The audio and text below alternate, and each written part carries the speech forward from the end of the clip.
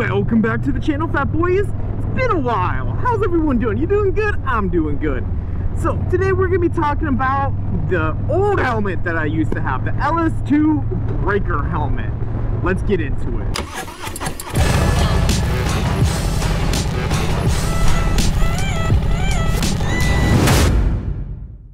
So we are talking about the LS2 breaker helmet because I had it for about a year and a half and I wanted to give a little bit of a review on it. So we're just going to talk about it for just a little bit as I'm on my lunch break from work. So the helmet itself is LS2. It is their full face helmet that is also has a drop down visor. It's a pretty good helmet for the price. So that's the first thing. It is ridiculously cheap. It starts around $120 right now.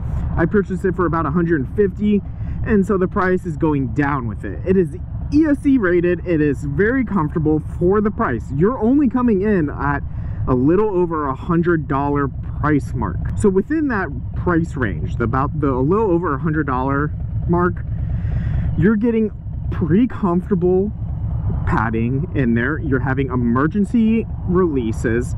You're having a drop down visor. You're having tons of airflow through it. And you are having a pretty reputable company for a helmet brand.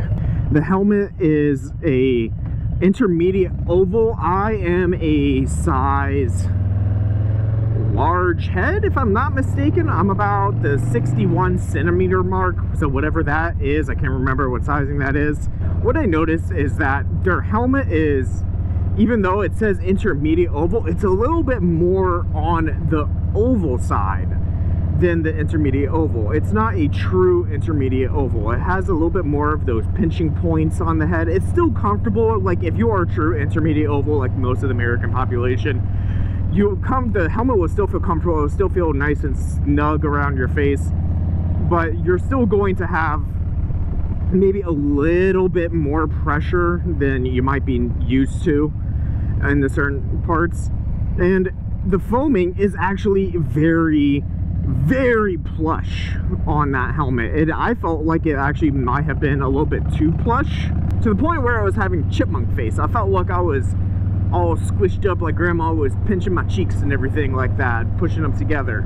And then also the spacing between the front of my face and the inside of the helmet, I felt was really close. I felt like I could barely get a finger in there. It was super close, and I felt like there was barely any spacing to breathe. Maybe you like that closeness of the face, but that's what makes me feel like that helmet is also more oval than intermediate oval, but still falls within that intermediate oval category. These are all things you should be aware of when looking at getting that helmet.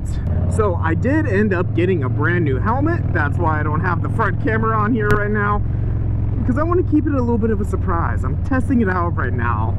I'm exploring the possibilities and seeing how well this audio does. This is the first time I'm doing the video on this new helmet, and I'm seeing how it's gonna sound, and we're just going with the flow with it. So if you like this video, guys, make sure you go ahead and hit the thumbs up.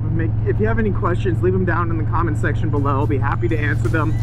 And make sure you hit that subscribe button. Make sure you ring that bell notification so you know when the next video comes out, and I'll catch you all in the next one. Peace.